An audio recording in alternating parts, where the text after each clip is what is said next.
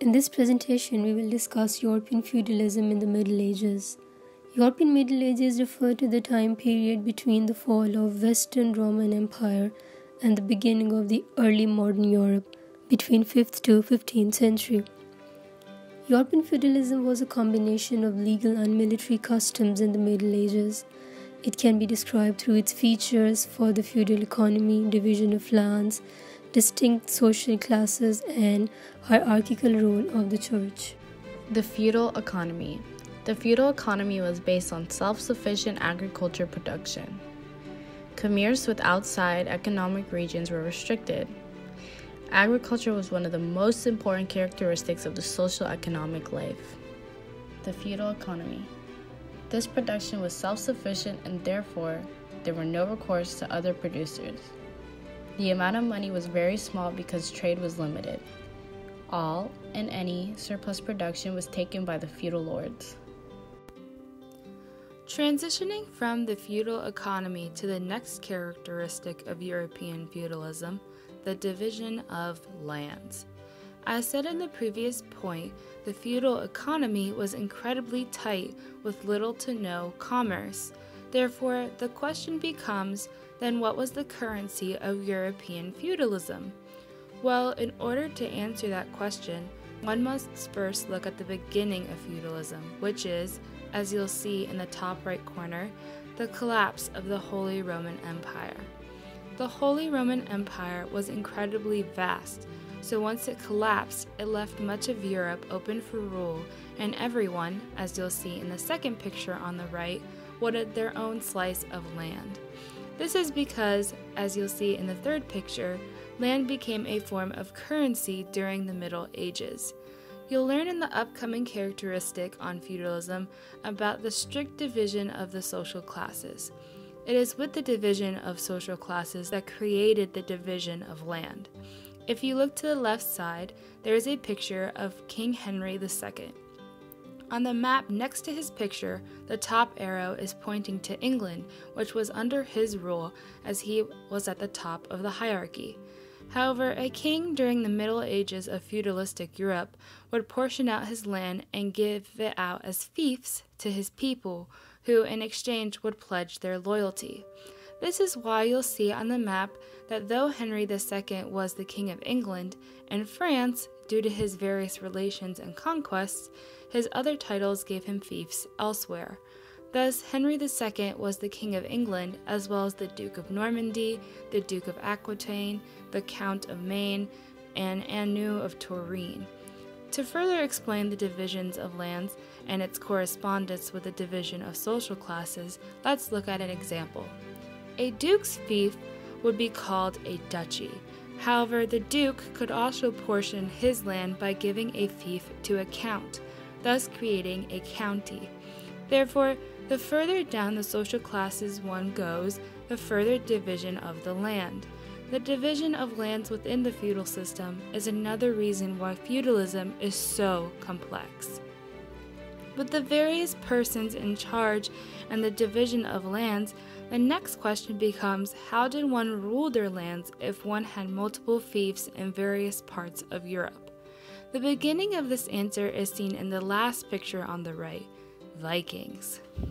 When Vikings raided Europe, especially England, there needed to be some form of unison and defense against attack.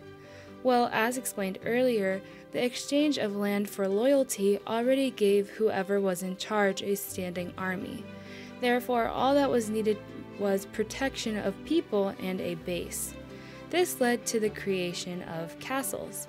One of the first things that comes to mind when thinking of the Middle Ages are knights and castles surrounded by moats. This is an incredibly accurate portrayal to the time period. For when Vikings came to England, as you'll see in the bottom picture, Alfred, the King of Wessex, also known as Alfred the Great, initiated the building of castles and towers across Wessex, as you'll see in the second picture. Some historians also call these castles fortresses, as they were exceedingly complex. An example of a castle during the feudalistic Europe is seen in the biggest picture of this slide, which is the Dover Castle in Kent, England, belonging to Henry II. Due to the system of feudalism placed within Europe, it caused the division of lands, making this a major feature of feudalism. During the feudalism in Europe, most of the rights and privileges were granted to the upper classes. In the hierarchical structure, the kings occupied the topmost position, followed by the lords, barons, vassals, bishops, knights, and serfs, who were also known as peasants. One of the major characteristics of European feudalism was the strict division of social classes. The different social levels were amongst the king, who was also known as the monarch, the lords, who were also known as nobles or barons, the knights, who were also known as vassals, and peasants, who were also known as serfs. The distinct social levels were responsible for the role of each individual. These roles affected the way people lived in society and determined the responsibilities that an individual held. Now, let's go into the details of each and every class in the feudal society. The king, or the monarch, ruled the whole kingdom and owned all the land in the country. Because of this, the king was a part of the highest class, with no other individual in it but him. The king had total control over all the assets, and he used to decide as how much quantity of land to provide on lease to the barons. The lords had to swear an oath before taking up the granted land on lease, so as to remain faithful to the king at all times.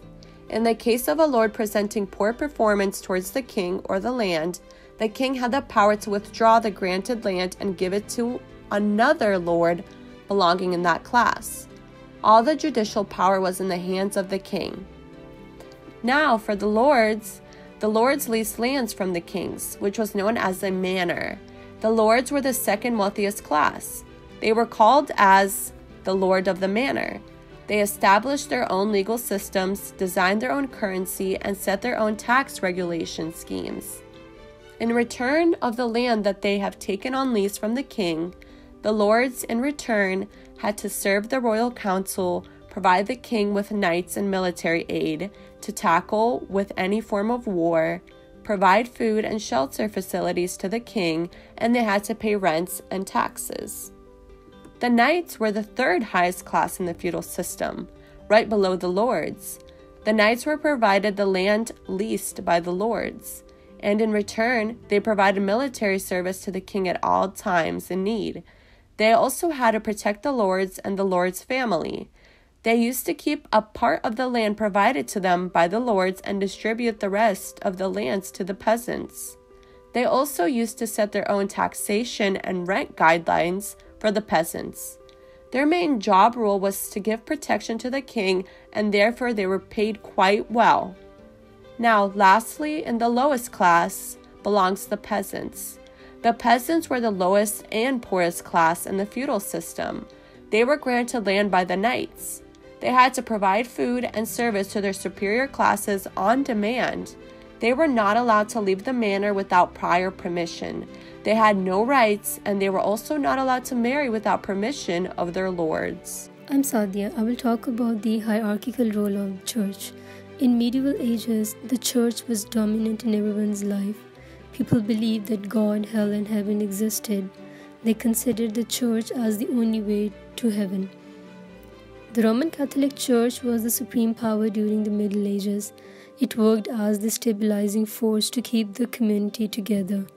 The laws and rules of the land, public policies, and governance of the people were all affected by religion during the Middle Ages. Pope, as the head of the church, had great impact over the king and total control of the clergy. Pope had certain duties to perform. Above all was to decide the matters of spiritual importance and the official policies of church. Immediately below the Pope in the hierarchy of the Catholic Church were the cardinals. The primary responsibility of the cardinals was to elect a new pope when a pope died. Bishops held the next rank. They were the leaders of the church, serving under the pope. Their duty was to maintain an army of their own and support the king during a war. Most bishops were noblemen. They also supervised the church's priests, monks, and administered its business. The church owned vast areas of land and commanded a large number of knights. In early Middle Ages, it was a common practice for a bishop to lead his own knights into a battle. Next were the priests. They were appointed by the bishops and provided spiritual instructions and conducted religious ceremonies in local or parish churches. Monks were the last in this hierarchy. They were men who gave up their ordinary lives to live up in monasteries under a vow. They lived a very simple life, could not marry, and devoted themselves to serve the church, study, and prayer. Conclusion. Feudalism arose in Western Europe during the 9th and 10th centuries. Feudalism began when citizens were able to secure landholdings. The major characteristics include the setup of feudal economy, division of lands, distinct social classes, and hierarchical role of the church. These attributes defined European feudalism. Due to those elements, feudalism emerged rapidly in other parts of Europe because it was deemed a viable alternative for new social circumstances.